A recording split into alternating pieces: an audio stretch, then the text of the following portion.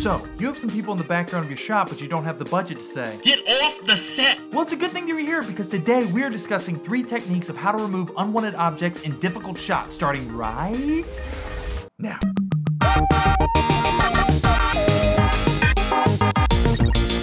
For today's tutorial, we're going to be using these shots of a young girl on a distant planet, otherwise known as North Carolina, which apparently, for some reason, has a bunch of beachgoers walking in the background, ruining our shot. We need to get them out. So, let's go ahead and look at our first technique, which is... Starting off, we're going to be going as basic as it gets, which is just adding an object over top of what we're trying to remove in our shot. In our case, it's going to be a large rock going over these people right here. First things first, let's track our shot, which I prefer to do in Mocha AE. So let's right mouse click on the shot, go to Effects, Boris FX in Mocha AE. Select the Mocha logo to open up the software. Now in Mocha, let's select the X-Spline Layer tool and draw a section around the background. If you wanted to draw another area to be tracked together, go to the X-Spline tool icon, click and hold, and then select the Add X-Spline Layer tool, and draw your second shape. For the settings, I usually prefer minimum % of pixels to be around 60, and everything checked here except perspective. Now let's track through our shot. Okay, so while the computer's working on that, let's take a brief moment and talk about a mistake that I made during production. I would like to say that the full-length shot of the actress sitting down and standing up tracked perfectly in the software, but that is not the case. It was actually a nightmare because it turns out computers don't read out of focus sand very well. It's noisy, it's fuzzy, it's grainy, and if I could have a redo, I would love to set up C-stands with tennis balls on top just to have tracking points in the background. So learn from my mistake, let's get back to the edit. Once our track is done, save our project and exit out of Mocha. Now in our composition, right mouse click and select New Null. We can name this null background track. Go to the Effects Control panel and where you see Mocha AE, select the Tracking Data drop-down menu and click Create Track Data. Hit OK and then go to Export option and set it to transform and set the layer export to our null. Then click Apply Export. Now let's go ahead and add in our object, this being a rock that I've already masked, color graded, and added some camera lens blur, and let's go ahead and place it where it fits. Now take the rock layer and parent it to the null. Now you can see we're getting this warp issue, so to fix that, just select our null, hit S on the keyboard to show the scale, and select the stopwatch to remove all keyframes. Lastly, let's add a shadow to the ground, which we can do by selecting our pen tool with no layer selected, draw the shape of our shadow, and then add on Gaussian blur. Then with our shape tool selected, take our pen tool again and toggle it to Tool Creates Mask, and draw a mask to cut off the shadow where it crosses the horizon. Then let's make sure that the shadow is underneath the rock layer, drop the opacity a little bit, and then parent it to the null, now making our completed scene have a little bit more life to it. While also ironically getting rid of life at the very same time, referring to the people in the shot, of course. I've heard irony is fabulous in narrative storytelling.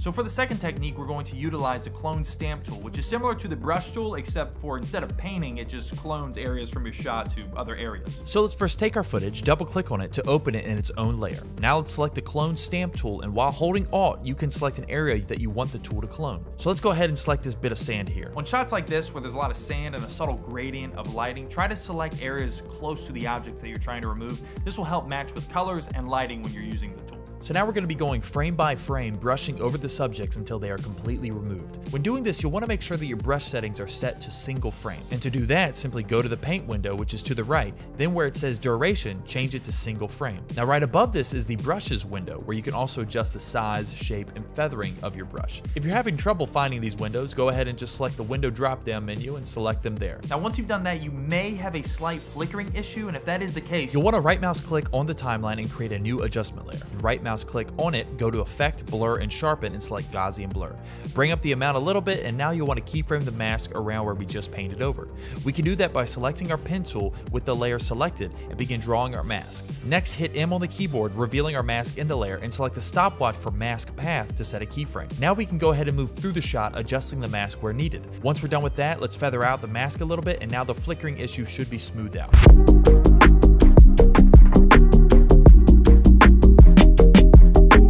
For our final technique, we are going to be creating a Megaplate. Now, there are actually softwares out there that generate Megaplates automatically, such as Bokeh Pro, but we're not going to be using that because number one, it's not included in After Effects, and two, it really wouldn't work that well with this particular shot that we're using. So instead, let's capture and export 3 stills from our shot to have enough reference for our background. So one at the beginning, one in the middle, and one at the end. To export a frame in After Effects, just click on the Composition drop-down menu and select Save Frame as File. Then we can export our stills stills in the render queue. Now let's open up Photoshop and create a new project with dimensions being rather large, with something around 5,500 by 1920. Now let's drop our 3 images in, lining them up for the background to match as best as possible. Rasterize all 3 images and begin removing our actress and the background people from each shot. We can do this with the lasso tool by tracing around our subject and then going to Edit, Fill, and hitting OK. This technique should work fairly well, but where there are issues, we can clean them up with the Clone Stamp tool, especially if we adjust the opacity of the tool to gradually remove these harsh lines that may appear. Once everyone is removed in the stills and the horizon looks good, go ahead and erase the edges of the images where there's harsh lines from the overlapping, and then select all 3 images and convert to a smart object. Lastly, let's go ahead and highlight all the sections of the canvas that are empty and again hit Edit, Fill, and select OK. You can again touch up some areas with the Clone Stamp tool, and now we will have our Megaplate to make our background.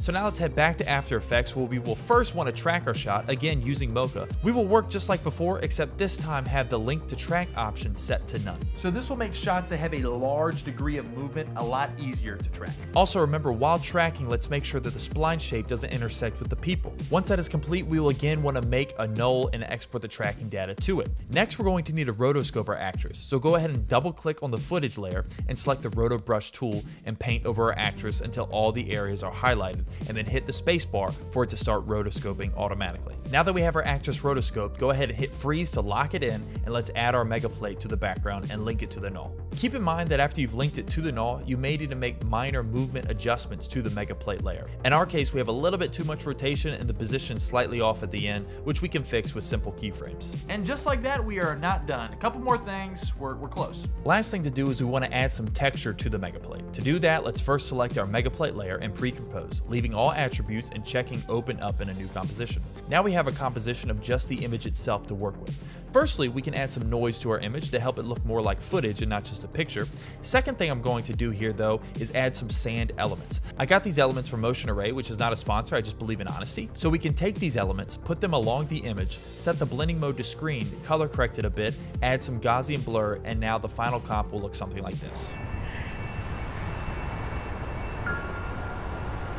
The cool thing about this technique is that we can always go back into our Megaplate comp, add things or remove things quickly and easily, and they'll always be perfectly tracked into our final output. If this video helped out in any way, make sure you like and subscribe, and also be sure to check out my short film Worm Radio, which will be streaming on the YouTube channel Dust next month. I'll see you in the next one, and God bless.